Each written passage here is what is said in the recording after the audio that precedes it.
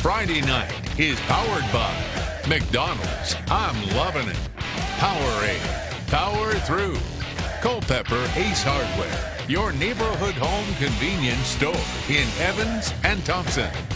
Great deals on furniture. See it, buy it, take it home today. And Jostens, celebrating moments that matter.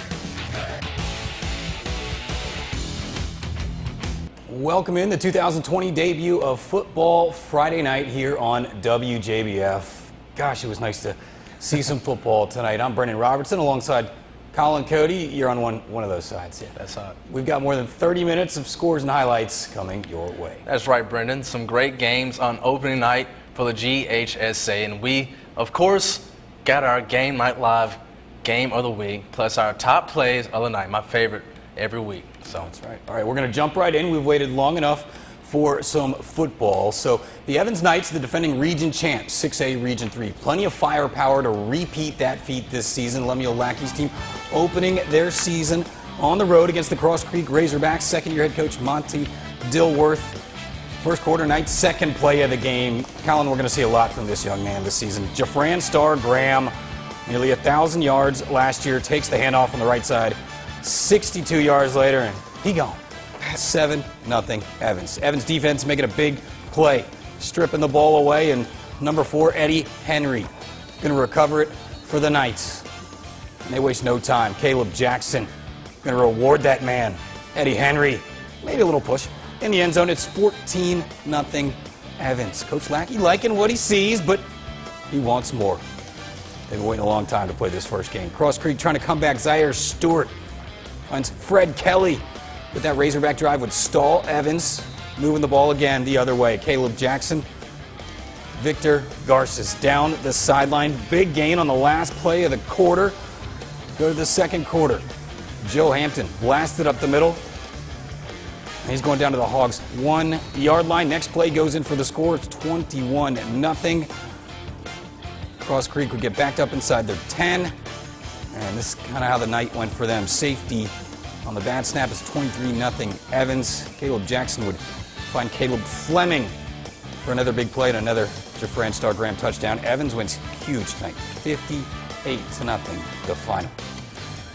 All right, let's go to downtown Augusta. ARC, great story in the Augusta Chronicle on their stadium this week from our buddy Will Cheney. Some fresh new uniforms for the Musketeers. I like them. I like them. Yeah, that's right. Lakeside in the house, Steve Hibbett's ball club. I was trying to get a nice shot of the kickoff, where we were kicking off games, and, well, ARC could not have started the season better.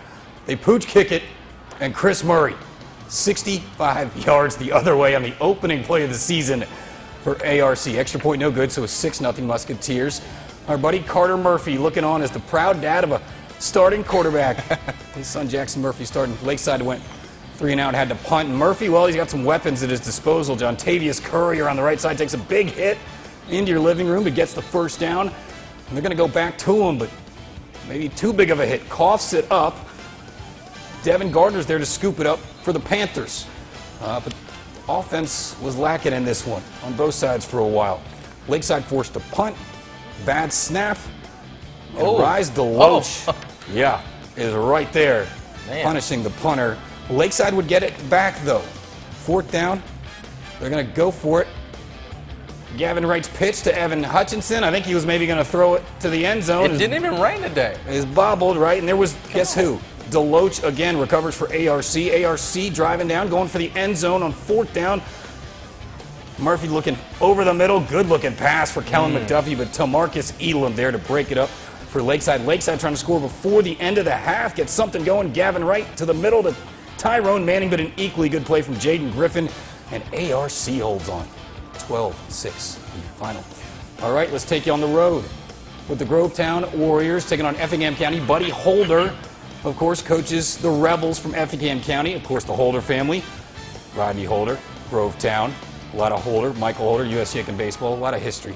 The Holder family here. Effingham County open it up and trying to take a safety right there. That made it a 13-3 game. Then the defense smelling blood. That was a lob pass, and Tyler Wells picked that one off of the Warriors. Interception sets up the Rebels well. They waste no time.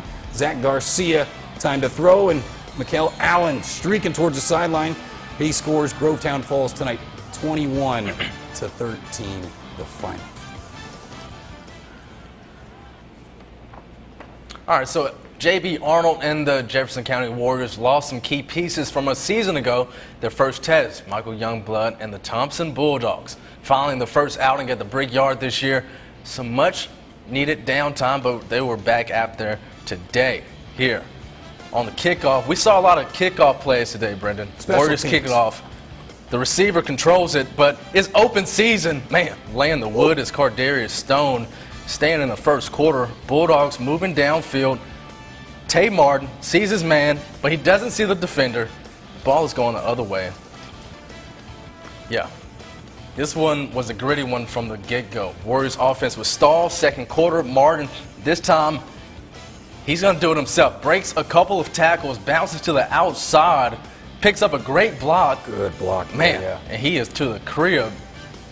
First score of the game, 7-0. Same quarter, Martin this time with another score, just a yard out this one.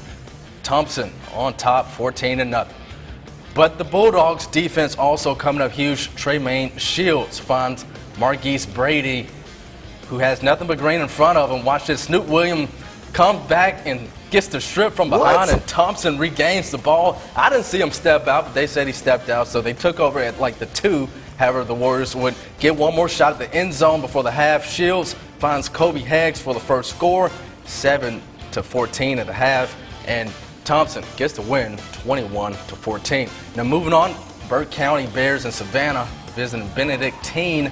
First game under the lights at Memorial Stadium. Here, the Cadets create some fireworks early on. A little sweep action here from Zaquan Bryant.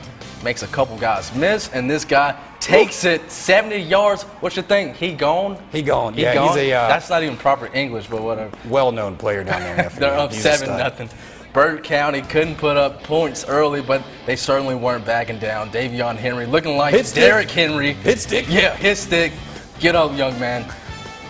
Yeah, but they end up punting from there. Holder, Greiner, trying to be smarter with the ball this time. Let's make him a playmaker. Does some things on the outside. That's a high percentage play. Trent Broadnox hauls this slant in for a touchdown, and Benedictine is going to double its lead following this play. Broadnox was a madman out there. Burke County, not enough offense. They fall to Benedictine 58-26. And Metter visiting Swainsboro. Tiger versus Tiger. Hold that Tiger back. These teams not in the same classification, but they want to prove a point. This one, Swainsboro's offense, Robert Allen puts together a nice run. Then we have the Tigers facing the 4th and long. Swainsboro punter can't handle the snap, and they're back at the 5. Setting up Metter in pretty good, dangerous territory. Quarterback gonna take it in himself, 7-0. The away team, Metter would force another turnover and get right back to work on offense. Nothing that's easy on Friday nights anymore. Metter, Aaron Collins, learning that tonight. Tough yards, but he gets the touchdown. Final score from this one is another tough defeat for Swainsboro, 28-0. Man. But don't go anywhere. We're just getting started right here on Football Friday Night. Yeah, Swainsboro was a top 10 team there, too. Yeah. When we come back, more action from across Georgia. Plus, we'll hit you with our Game Night Live Game of the Week in a little.